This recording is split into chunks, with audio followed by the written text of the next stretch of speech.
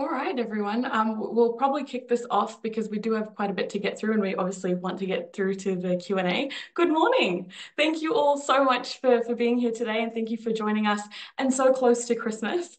Like we said when we sent everything out, businesses are wrapping up, but it doesn't seem like that when it comes to employment law.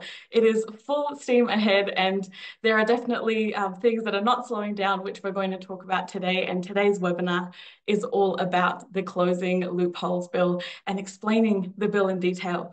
So before we get fully into it, before I introduce our guest speaker, I just want to acknowledge Aboriginal and Torres Strait Islander peoples as the first Australians and traditional custodians of the lands where we live, learn and work. My name is Sanam. Welcome to this webinar. Like I said, I am the Employment Counsel here at Employment Hero, and I am joined by our amazing guest speaker, Simon Obee, who is the principal lawyer at EI Legal. Simon, thank you so much for being here. We are really lucky to have you. Can we get a bit of background information about you and your employment law background? Yes, sure. Well, good morning, Sanam, and good morning, everyone. Yes, so I'm Simon. I've been an employment lawyer for as long as I can remember, originally in the UK and out here for the last 10 or so years. So I head up EI Legal, which is part of the employment innovations families of companies. So like Employment Hero, we exist to make employment easier, and we do that by providing outsourced HR and payroll services. And then EI Legal is an employment law firm and helps businesses of all shapes and sizes with everything to do with employment law. Oh, that's brilliant. So yeah, didn't I tell everyone that we're really lucky to have Simon here today? It's going to be a wealth of knowledge, and we're absolutely excited to get it underway. And thank you again, Simon. Before we get fully into it, I just wanted to do a little bit of housekeeping. So we've allocated time at the end of the webinar for questions. So please type your questions in the box down at the bottom of your Zoom screens. And look, to be honest, Simon and I have been training for this. We are ready to tackle all these questions at the end, but obviously we might not be able to get through all of them. And the ones that we can't get through, we will definitely endeavor to try to answer them after the webinar. But our aim is to get through as many as we can. And please also know that today's webinar session is going to be recorded. So the slides will also be provided to you. It'll be recorded. There are a lot of dates that we're going to cover, so I don't want to see anybody frantically writing them down. Please take your time, sit back, enjoy, a coffee, tea, or maybe a stiffer drink, I don't know, and enjoy the webinar, because we definitely have a lot to cover with this Closing Loopholes Bill. Now, before we fully get started, I just want to do a bit of a disclaimer. This is just a quick one just to say that these are our views and they are provided in good faith. They are not legal advice. Now, if you do need legal advice and you are dealing with a very specific situation in the workplace, or maybe questions coming out of this that are quite tailored to your business, then we have, like I said, Simon here, and EI Legal's contacts will be, and Simon's contacts will be put in at the end of the webinar. So definitely stay around for Simon's contact details, and otherwise it will be provided in the webinar slides. So when we're looking at these changes that have come up, Simon, I think one of the things that we probably need to look at is that we've had a big year in 2023.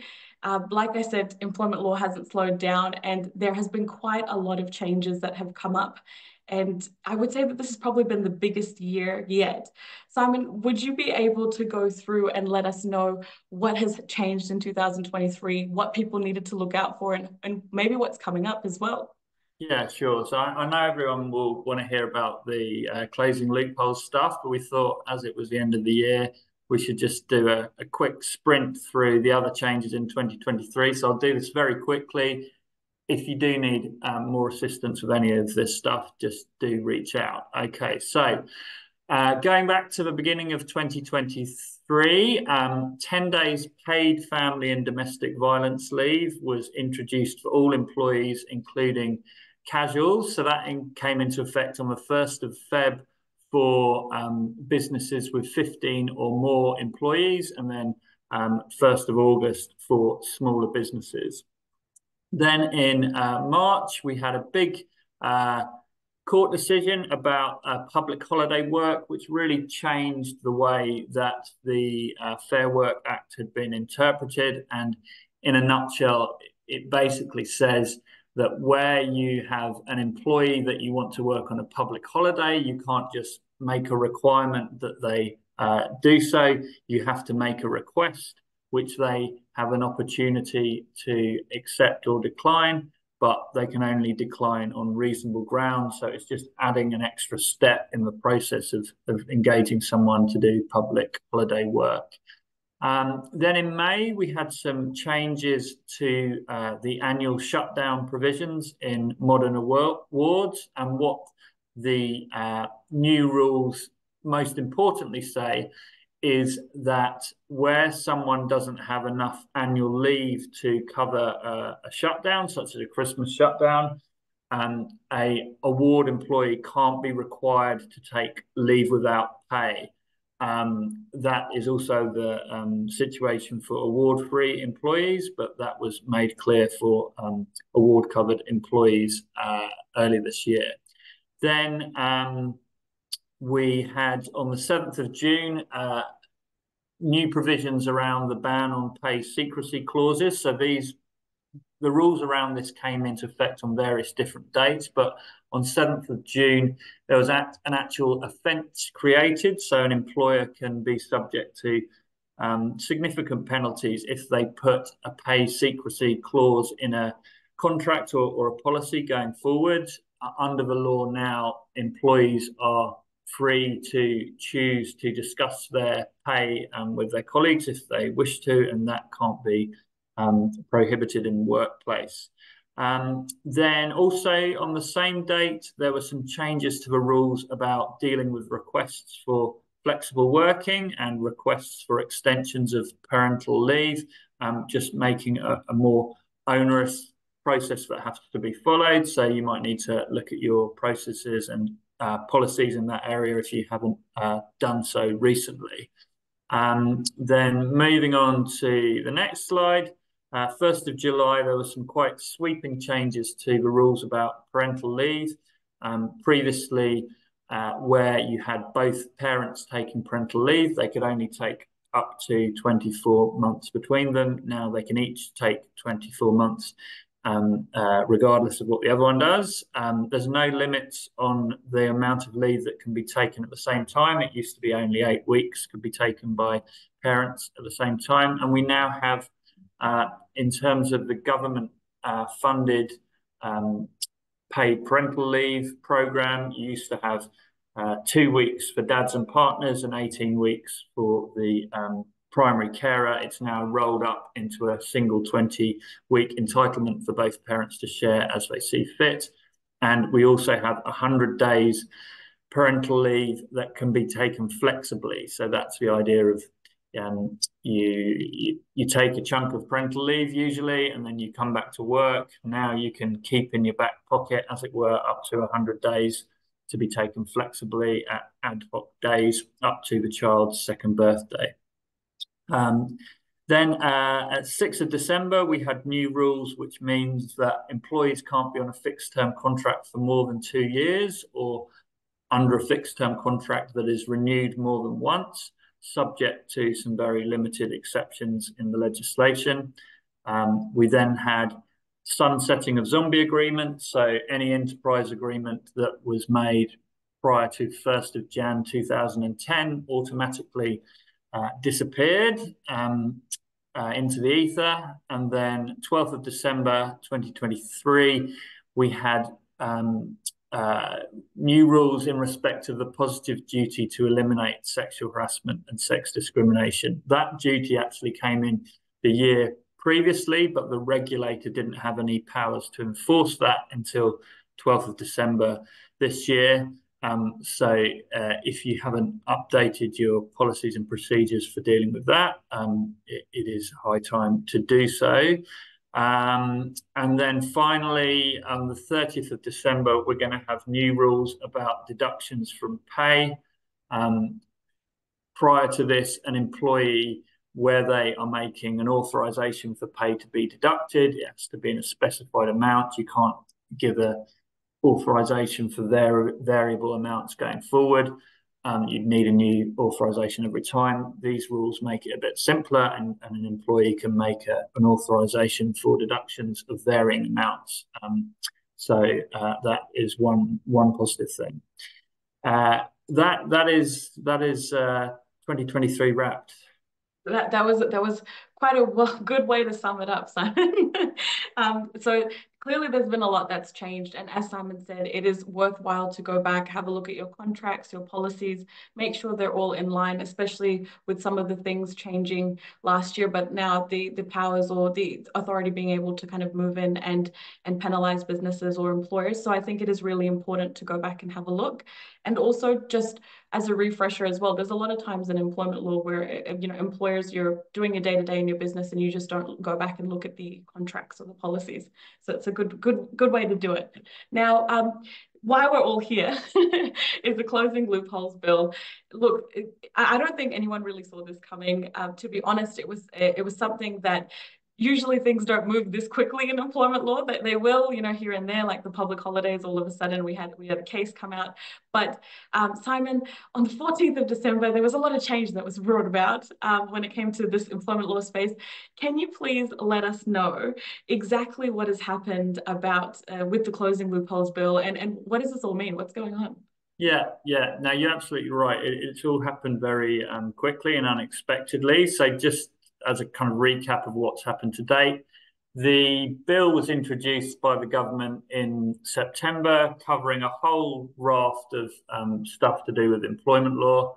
And we thought that was going to be debated, and wouldn't be passed until at some point in 2024. But then sort of overnight in this early December, the government kind of struck a deal with some independent senators and were able to, in effect, split the bill in two and get the less controversial parts of the bill approved basically overnight, leaving the more controversial stuff to be debated in Parliament next year. So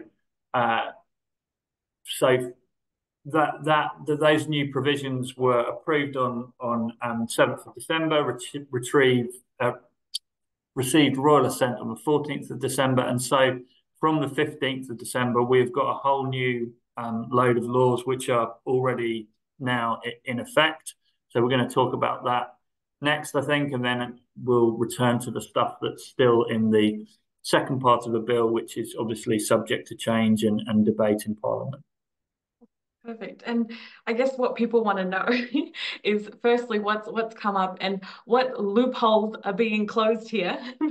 And I heard that, like you said, there's a few changes that might be coming up at different times. So what's actually happening at the moment, or what's already been passed, or what are we going to see in the next couple of weeks?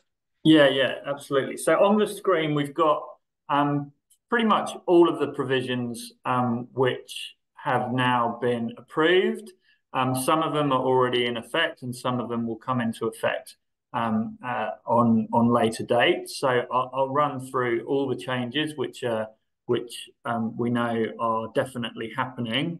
Obviously, we're only going to be able to scratch the surface on a lot of this stuff, but hopefully it'll give you a signpost at the very least as to what to look out for. So, number one, there's been an amendment to the small business redundancy exemption. So, as you might know, if you are a business with less than 15 employees and you make someone redundant, there is no obligation to pay redundancy pay, subject to some very limited exceptions. These new rules change that situation in insolvency proceedings. So prior to this, you had a situation where you might have a large company, a couple of hundred staff, that has been insolvent and is being wound up as part of bankruptcy in proceedings. They would usually get rid of all of their staff or the vast majority of their staff and just leave a kind of skeleton crew of the finance team to help with the winding up process. So that small team that was left might have gone from being under a large business employer to a small business employer and could then potentially lose their redundancy pay rights. This rules address that so that those people's redundancy pay entitlements will be preserved, but it's only where a business is being wound up as part of insolvency proceedings. If you're a small business and you're not subject to those proceedings, it's not going to affect the usual redundancy pay exemption. So number two is changes to rules about labour hire and the government's same job, same pay policy. So labour hire, as you probably know, is where you have one company, company A, and they contract with company B, who is a labour hire provider, and company B will supply staff to work in company A's business. And throughout that process, company B, the labour hire provider, will remain the employer of the staff, but they will be working in company A, which is often called the host employer. And the host employer might have some of its directly employed staff as well. What these rules focus on and what they apply to is only a certain subset, if you like, of labour hire work. They only apply to host businesses where the host business has an enterprise agreement in place. So if you are a employer or a business and you use labour hire companies to help with your workforce, but you don't have an enterprise agreement, these rules won't affect you. They just affect host employers with enterprise agreements. And really what they are aimed at is sort of larger businesses, perhaps in construction or mining, who have had an enterprise agreement negotiated with staff, often with the involvement of the trade union. And that enterprise agreement provides for sort of high wages for employees. Sometimes you would get a situation where a company like that would use a labour hire provider for staff. The labour hire company wouldn't be covered by the host employer's enterprise agreement, and that would mean they could pay staff at a lesser rate under the minimum wage set by the Modern Award. And this rule is basically saying in a situation like that, an employee or a union can make an application to the Fair Work Commission for an order that the labour hire employees are paid no less than what they would have been paid if they were employed by the direct employer under the enterprise agreement. So it is just sort of impacting those sorts of arrangements. Of course, lots of businesses don't use labour hire as a solution to cut wages. In fact, it can often be more expensive, and labour hire is often used because of staff shortages or to get employees with a particular specialisation. But as I say, this really focuses on just employers with enterprise agreements where deliberately or undeliberately they were using labour hire companies who could pay the staff a lower wage. There are some exemptions, so it won't apply to host employers with less than 15 employees, and it won't apply to engagements of employees for less than 3 months. So this provision is already in law, but the Fair Work Commission won't be able to make any orders that come into force until the 1st of November 2024. So practically speaking, there's still a bit of time to prepare. So number 3, this is probably, I think, the biggest change. So we'll spend a bit more time on this point than the others. And this is about rights for workplace delegates. And again, this has come into effect as of the 15th of December. So Sanam, if you can go to the next slide, I've got a snapshot of the main provisions in the legislation, which you can look at in your own time. But if you go to the next slide again, I've got a summary of how this all works. So a workplace delegate, what is that? So it is an employee in your business who is a member of a union and has been appointed by the union to be their representative in that workplace and to represent their colleagues at that place of work. So we're not talking about union officials who are employed by a union. We're talking about employees in your business who are members of a union and then have been appointed by the union to be the representative at that workplace. And the new rules are about giving new rights and powers to people appointed as workplace delegates. And the big right is a right to represent other workers there. So they will have a right to represent other union members and anyone who is eligible to join the union. And this is one of the sort of controversial things about it. You might only have one or two members of your staff that are union members, but the workplace delegate will have a right to represent anyone, not just union members, anyone eligible to be a member of the union, which conceivably could be the rest of your staff. No employee has to be represented by the workplace delegate. They can opt out or opt in, but certainly that right is there. So what does it mean, representation? What will they actually be able to do? So this is pretty woolly in the legislation. It is a right to represent their colleagues in respect of their industrial rights, which isn't defined, but that would seem to cover any aspect of employment law and workplace rights. So, leave, hours, overtime, pay, any disputes about that sort of stuff. And obviously, disciplinary proceedings, performance management, all of that stuff, the workplace delegate can now get involved in. And the employer will have an obligation to communicate with the delegate and not to hinder them in their work. Also, under the legislation, the delegate must be allowed reasonable communication with the people they represent and reasonable access to workplace facilities for doing so. So what is reasonable, of course, is very vague, but you could conceive of a situation where you're going to get demands from a workplace delegate that they need to have, an allocated meeting time of an hour a week to meet with people they're representing in a workplace meeting room, and of course this could be very disruptive.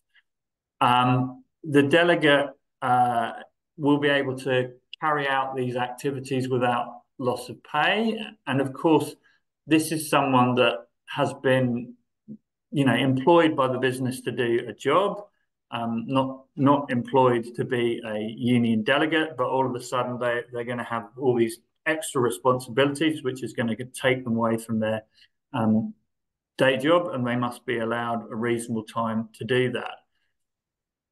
Even in addition to that, they are allowed to have time off work to do training with the union, and that must be paid at their usual rate.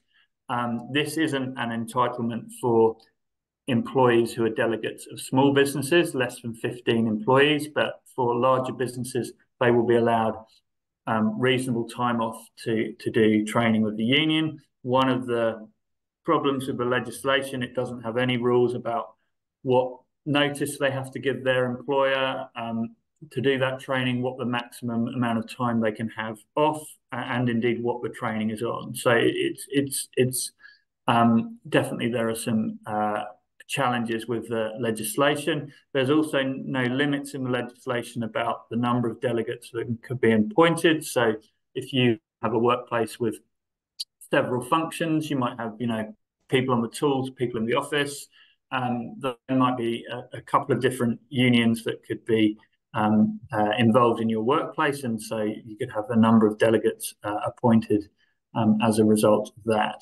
So the rights in the Fair Work Act, which I've just talked about, are kind of the bare bones of a delegate's rights, but modern awards will be amended by the 1st of July 2024 to provide more detail about delegates' rights in particular industries. So there might be some different rights for a delegate in construction to a delegate in childcare, but we'll have to see exactly how that all plays out when the awards are amended. So that is a big change, very fresh for us all. Okay, so if we flick back, thanks, Sanam. The other stuff should be a bit more straightforward. So number 4, being subject to family and domestic violence is now a protected characteristic under the Fair Work Act, which means employees can't be discriminated against or adversely treated because they've been subject to family and domestic violence. Number 5 is quite a technical amendment to the law. This is about the rules for protected action ballots. So where employees want to go on strike to assert rights in respect of negotiating an enterprise agreement, say, they need to have a vote before doing so. And if that happens, the Fair Work Commission has to call a conference of all the involved people, the union, the employees, the employer, to try and avoid a strike or industrial action being taken. There are some technical rules about how those conferences are conducted, etc. Number 6, some more stuff about unions. Prior to these rules, if you have a health and safety representative in your workplace, so if employees have appointed one of their members to be a health and safety representative, and they wanted help from a union regarding doing that, the union would need a permit to be able to come on site. Those rules have been relaxed, so now any union member, whether they have a permit or not, will be able to come on site to assist them with those duties. Again, criticism for that provision means that there's no checks and balances for which union officials could attend. That is now currently law. Number 7, some changes to the rules about the Asbestos Safety and Eradication Agency. They're going to have more powers to deal with silica in the workplace and the problems that silica is causing, but we'll have to see exactly how that plays out. Number 8 is all about workers' compensation. So the usual position when someone makes a workers' compensation claim, if they have an injury, it's on them to prove that the injury was caused by the workplace. Those rules are being flipped on their head, if you like, for first responders who suffer from post-traumatic stress disorder. So first responders, we mean ambulance workers, police, those types of roles. If they suffer from post-traumatic stress disorder, there is a presumption that will be that the cause of that was by their work. That presumption can be challenged, but it is flipping the onus of proof from being on the employee.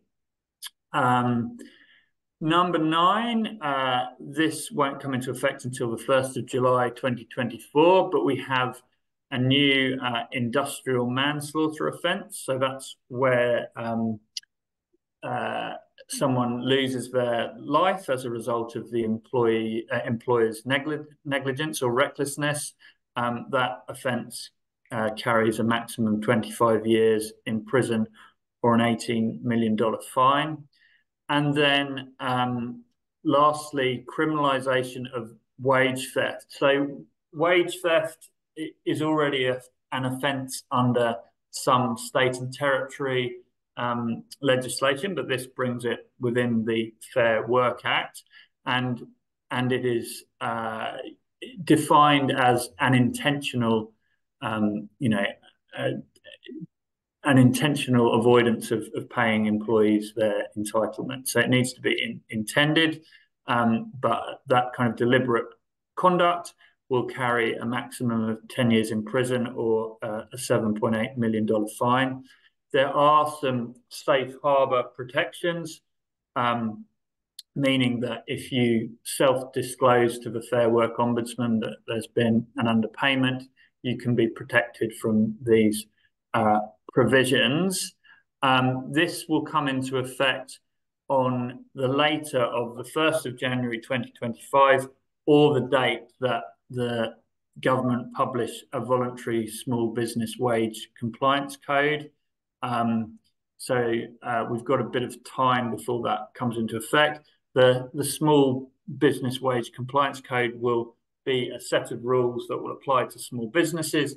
If they follow the code, then they will also be able to avoid those criminal provisions as well. So I think that's all I was going to say on the provisions that are in force. No doubt people will have some questions about that, but I'm sure we can leave some time for that at the end. Yes, we do have questions coming in, that's for sure. And I think, Simon, you're definitely right. This seems like a lot more non-contentious, more very industry specific, or maybe specific to certain roles. So it is quite different with the workplace delegates' rights.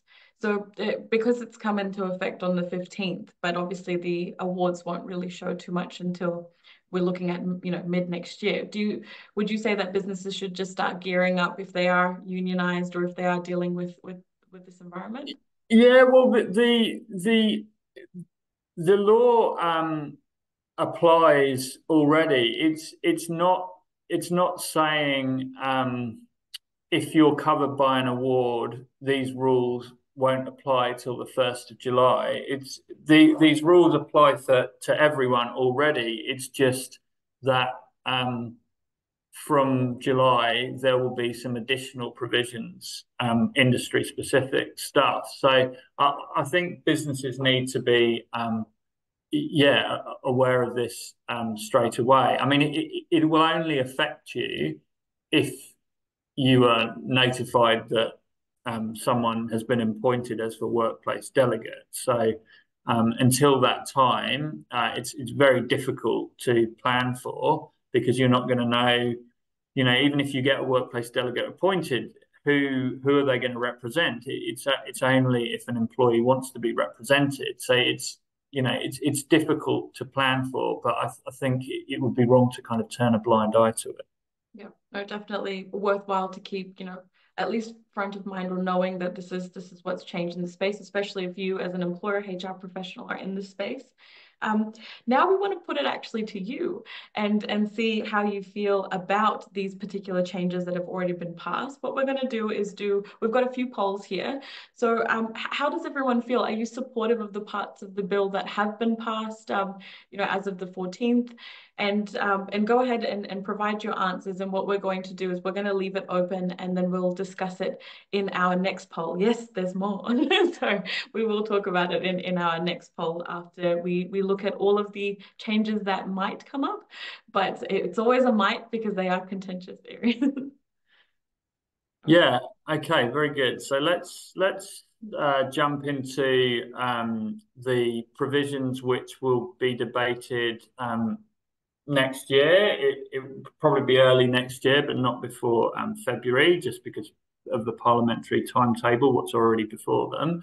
I think it's pretty likely that most of this stuff is going to be the government will push it through, but until that is done, you can never say with certainty and what amendments to it are going to happen. But I think it's pretty likely. So just running through these provisions. Okay, so the biggest, and as Sanam said, this is the more contentious stuff. So this is the stuff which is probably going to have a bigger impact on most workplaces. So the first thing, and probably the biggest thing, is inserting into the Fair Work Act a new definition of casual employment. So just to give that some context, the previous government, for the first time in 2021, inserted into the Fair Work Act a definition of casual employment. Before that, it was just kind of up to everyone to kind of guess exactly what it meant. But from 2021, we've had a definition of casual employment, and what that says at the moment is the test of whether someone is a true casual or a permanent employee is decided upon by looking at the terms of their contract. So what was agreed by the employer and the employee at the time that the employee was first engaged? Was there a lack of a firm commitment to ongoing work? If so, if the contract is set up so that there's no commitment to ongoing work, they're a casual employee. You don't need to then look at what happened after the contract was formed. It doesn't matter if the employee ends up working regular hours, say. You're just looking at what was the agreement between the parties at the time the contract was entered into. So the good thing about that is it provided certainty for employers, and it got away from the situation of where you think you've engaged someone as casual, they end up working regular hours and they've kind of morphed into a permanent employee, and you end up having to pay them backdated annual leave and sick leave and public holiday absences and that kind of stuff. So the bill proposes to scrap that and to return to a situation where the definition of casual employment includes the whole assessment of kind of the whole relationship, not just what the agreement was between the parties. If they end up doing regular work, that could mean that they are a permanent employee, not a casual. So it goes back to this kind of uncertainty. Some commentators would say that we had avoided previously. Secondly, the bill changes the rules around casual conversion. So at the moment, we have how the law operates is if the casual employee has been employed for at least 12 months, if they've been employed for 12 months and at least the last 6 months of those, they've been working a regular pattern of work. If they are employed by a business with 15 or more employees, they have a right at that 12-month anniversary to request conversion to permanent employment, but the employer can refuse that on reasonable business grounds. Works very similar for small businesses. After 12 months of employment, if the employee has worked 6 months in a regular pattern, the employee can request conversion to conversion, but it's not a proactive obligation on the employer to offer conversion. The employee has a right to request it, and again, it can be refused on reasonable business grounds. What the new legislation proposes to do is to scrap that process and have an ability for employees to notify their employer that they consider that they are no longer a casual employee. They are then converted to permanent employment, and there are very, very limited grounds on which an employer can object to that. A casual employee in a small business, again, this kicks in at 12 months, but for anyone with more than 15 or more employees, they will have that right after 6 months of employment. So greater rights for casuals to convert and very limited abilities for employers to object to that. So that's casual employment. On a similar note, there is proposed to be a definition inserted into the Fair Work Act of employment, which will affect the employee versus contractor test, the test of whether someone is a true contractor or an employee. And again, currently we have a situation following some court decisions a couple of years ago, where the test of whether someone is a contractor or an employee is determined by looking at the contract between them. What did they agree at the start of the engagement?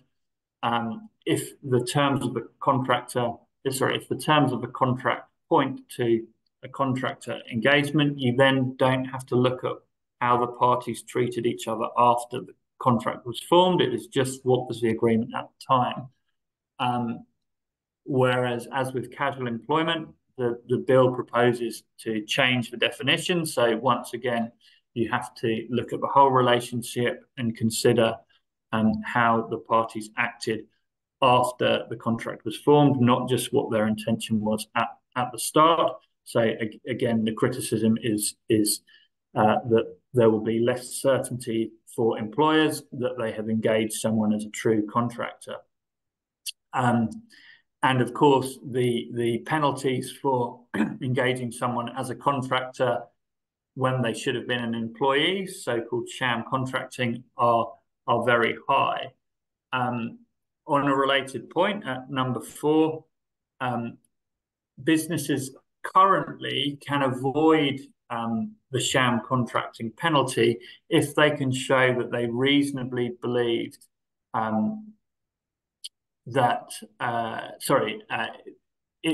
can avoid the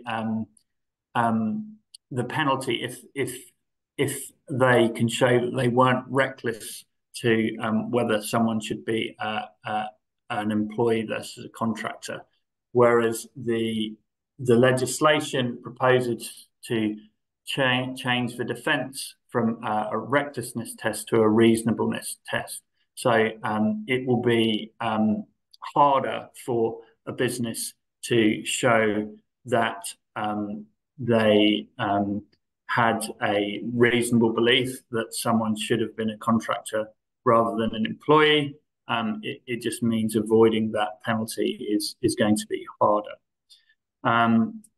Number 5, sticking with contractors, there will be a new ability for contractors who earn less than a certain amount. That amount hasn't been specified, and I expect it will change each year. But contractors who earn less than a specified amount will have an ability to challenge unfair contract terms in the Fair Work Commission. And number 6, there is a proposal generally to increase penalties under the Fair Work Act for breaching employment laws by about 5 times, so a 5-fold increase. So the penalties, which were already pretty high, are going to go up. There are greater rights for unions. We already saw under the parts of the bill which have been passed some greater rights for unions, but there are even more. The usual rule is where a union wants to come onto a work site to investigate underpayments or lack of employees being provided proper entitlements, they would need to give 24 hours notice in a prescribed format. The proposal is that if they want to come on site to investigate an underpayment, they don't need to give any notice at all. At number 8, there are some proposed new rights for what are being called employee-like workers on digital platforms and in the road transport industry. So digital platforms, think things like Uber, Mabel, those sorts of things. Contractors who are working through those platforms but are treated in many respects akin to employees. There will be new rights for them, and similarly for contractors in the road transport industry, which is usually going to be what are called owner drivers, so people who own cars or trucks and contract to businesses to do delivery work and the like. The Fair Work Commission will have a new power to set minimum terms for them. So think minimum wages, think something akin to a modern award for these types of contractors. And they are, it is proposed, going to have a right similar to unfair dismissal, so an ability to challenge, a deactivation of their account on a digital platform, or the end of their contractor agreement. So all of that is in the bill already, so you can see the detail of that as is proposed. There is also being debated by the government and some of the other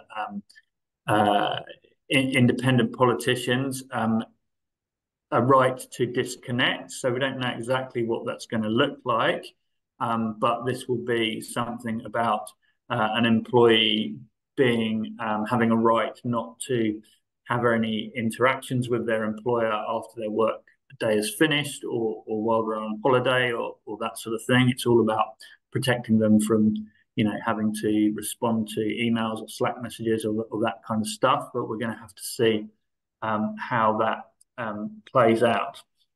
So I think that was all I was going to say on that, Sanam. When I usually do these things, I always say we'll leave some time for questions, and we never do have any time. So I'm pleased that we've still got just over 10 minutes to go. I told everyone we were training for this, Simon. We were ready to go. We knew that these were coming. So we have definitely had a lot of questions come through.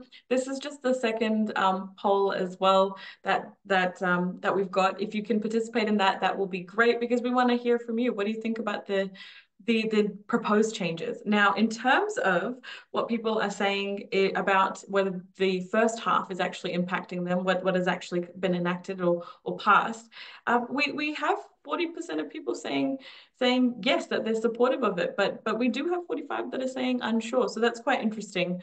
I think with the way that it kind of came all about as well, I'm pretty sure a lot of employers, I also felt the same way, not being an employer, but just in general, that this was quite a shock and quite confusing. So hopefully this has provided a little bit of information. Now, the second poll question is about whether you're supporting the proposed changes.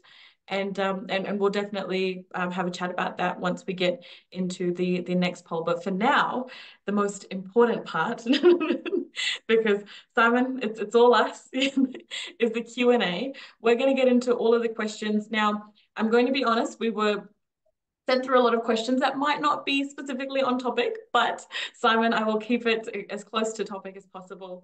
A lot of these are actually relating to fixed term contracts or relating, to different aspects of the bill. So I'll kick off with the first one, which is to do with, just bear with me.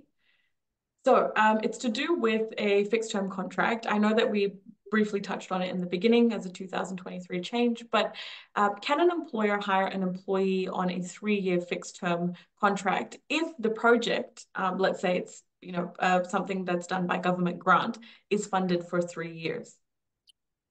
So there is a specific exemption for government funded work, but and it's really important to understand this. How the exemption is worded is it says you can rely on this exemption if the work you're doing is government funded and there is no reasonable prospect of that funding being renewed. So it is really aimed at projects where you have government funding for a particular project. Say it's a 3-year project, so you wanted to avoid the restrictions because you want to have a 3-year contract, which the law prohibits. So you need to rely on an exemption. If the funding you have been given is you're being told, this is a funding we've got in place for this one-off project, we're not going to give you any more funding after it, then yeah, you can rely on that. Contrast that with a situation such as an NDIS provider who gets ongoing funding from the government as long as they are servicing NDIS clients. if you know that funding is likely to continue, if you've been operating in this sector for a while and you've always had funding in place, you're not going to be able to rely on that exemption. So it is not an exemption just because you're government funded. You can have fixed term contracts outside of the rules. You need to show that the funding there's no reasonable prospect of it being continuing. That justifies you being able to say to your employer, well, I can only employ you till the end of that funding because it doesn't look like it's going to be renewed. There might be another exemption you could rely on if it is for, I don't know, that there are exemptions which deal with highly paid employees or employees that have a specialism that you do not have in the business. So it might be that there is an exemption you can rely on, but yeah, if you want more information on that, yeah, do get in touch and we can try and help you out. Perfect. And we've got quite a lot of questions that have come in around the labour hire situation, which Yeah. I didn't think it would come up this much, but I'll try to kind of pull them all together. Basically, what people are asking is what happens when you've got quarterly bonuses for your permanent employees that are performing the same role? Does the labour hire employees need to also be paid this? And also, would they just be paid base rates of pay? How would it work? Yeah, it's a really interesting question, and I don't think the legislation is super clear on uh, how this operates, but um, it seems to be designed so that the obligation is to match the minimum entitlement in the enterprise agreement. So if you happen to be paying employees above that as a kind of discretionary overpayment or a bonus, then that isn't going to be what the labour hire company is going to match. But yeah, the the legislation hasn't. One of the criticisms about it is it hasn't been super clear on how you carry out that assessment of what needs to be matched. But it's an interesting question. I'll have a bit more of a look into that as well, and we can definitely include some more stuff about that in our follow up comms. Perfect. No, I think that's definitely good because we have had them quite steadily trickling in. And what some of the questions that have come up are around the workplace delegate. Yeah. The first one is, do all workplaces need to have a delegate? And I think from this webinar, it's a no. Yeah, no, it's a no. It's a no. Number one, you can only be a workplace delegate if you're, appointed by the union. So you're going to need to be a member of that union. When I say you, I'm talking about the employee. So um, if you don't have union members, you're not going to have workplace delegates. If you do have union members, it is only where someone is appointed as a workplace delegate by the union that there'll be one. And the third thing, I suppose, is they're not going to have anyone to represent unless employees are opting in to be represented by the delegate. Oh, and this kind of branches, Simon, sorry to cut you off, but this branches onto one of the questions I saw, which I thought was quite interesting. When the delegate is the support person, can they speak on the employee's behalf? Is that completely fine? That's a great question. That's a really good question. So the answer to that is if they are acting as in their capacity as a workplace delegate, then yes, they would be able to speak on the person they're representing's behalf. if they were just acting as a support person, then they you know, wouldn't ordinarily be able to do so. So if you had a situation where you've invited someone to a disciplinary meeting, say you've said you can bring a support person with you, and they rock up with someone who you know is the workplace delegate, or they might inform you they're the workplace delegate. I think best practice would be to ask them, are you here in your capacity as a support person or as a workplace delegate? They're probably going to say, I'm here as both, in which case you would have to, let them speak. But yeah, if the employee said, no, I know they're the workplace delegate, but actually I don't want them to represent me, they're just here as my support person. I mean, then they wouldn't be able to, but that's probably unlikely to occur.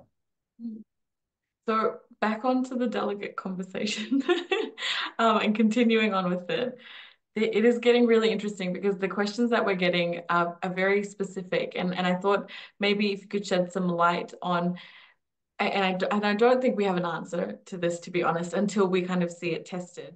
What happens if the delegates' responsibilities begin to impact their actual work? I mean, we're meant to give them, the training, we're meant to give them reasonable time. How does an employer assess the word reasonable? Yeah. I mean, it's a great question again. I mean, all of the rights for the delegates are um, expressed in terms of reasonableness. They must have reasonable communication with the people they represent. They must be given reasonable access to workplace facilities. They must be given reasonable time off to do union training. So it's all reasonable. It's all, there's a limit to what they need to be provided, and the limit is when something is unreasonable as opposed to reasonable. And then the legislation lists the things that you would take into account in assessing reasonableness, such as the size of the business and its resources, that kind of thing. But it is reasonableness is inherently a grey area, so it's very hard to advise, specifically on that question. But if it is the case that the business's productivity is suffering as a result of their activities, and you can kind of pinpoint that, then you would be able to object to them carrying out the particular activity you're talking about. But I think you would need to be able to ideally show kind of tangibly, it's unreasonable for you to have these meetings at this time of the day because that's business critical time where we need everyone answering the phones or whatever it is. But yeah, you're going to need to be able to kind of justify why that is unreasonable, I would say. Okay, so there is hope after all. So people can rely on some sort of justification, but obviously it is a test at the end of the day. So sometimes you have to give the benefit of the doubt up to a certain point, of course. And a couple of questions that we did receive were around the first responders and what with the PTSD side of things. What would be the definition of a first responder? Do we have that under the Act, or it is in there. So again, we can confirm the exact details, but it's paramedics, firefighters, police. I can't remember if there's something in there about defense forces, but it is particular public sector workers in those professions. It is not a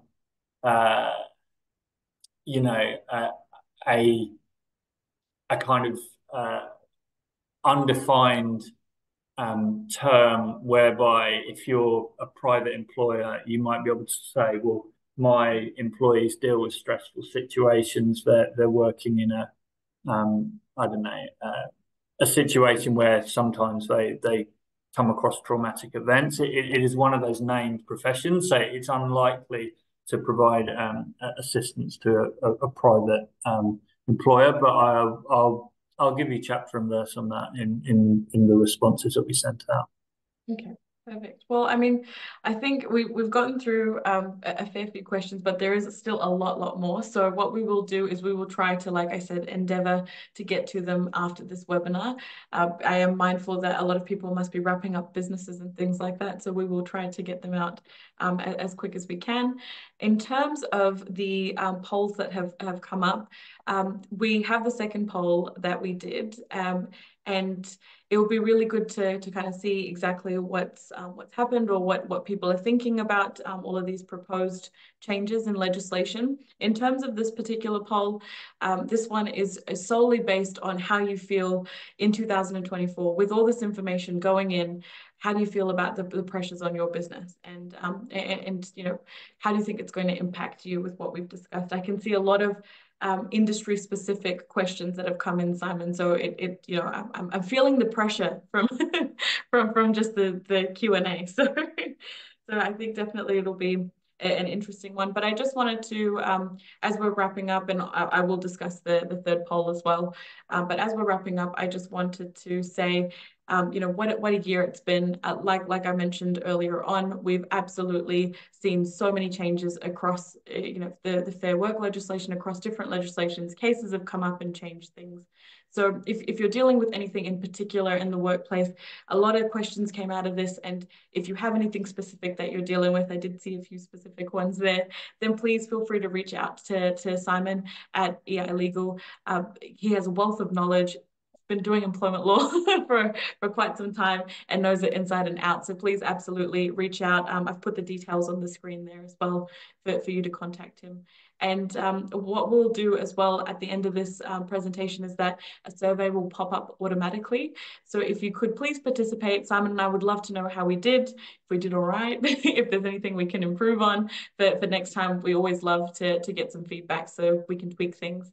And like I mentioned earlier, we will be sending out some additional information and resources along with this webinar recording and the slides. So please keep an eye out for that, and we will be trying to get to as many questions as possible. So thank you so much. I'm just going to double check and see if we've got the poll. Otherwise, oh, perfect. So with the poll results that came up just before we head off, with poll 2, we've got 49% of people saying that they're a bit unsure about how they feel about the areas that haven't been passed. And I think that translates into the questions as well, because it is a lot of confusion.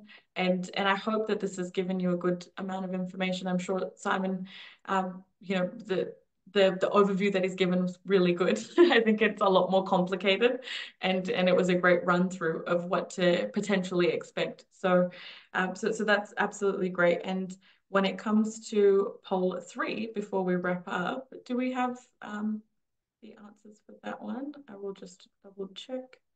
Oh, brilliant. Okay, so we're still looking a little bit unsure, I see. But it will get worse is not giving me the best feeling for Simon. So I think, you know, if you could take anything away from this, and I'm sure, Simon, you will agree, please walk away from this knowing that you are one step ahead. Even though some things have been changed on the 15th, we're not too far in. So there is time for you to look at your contracts, look at your policies, fix things, and even 2023's changes as well that have come up this year. There's still time.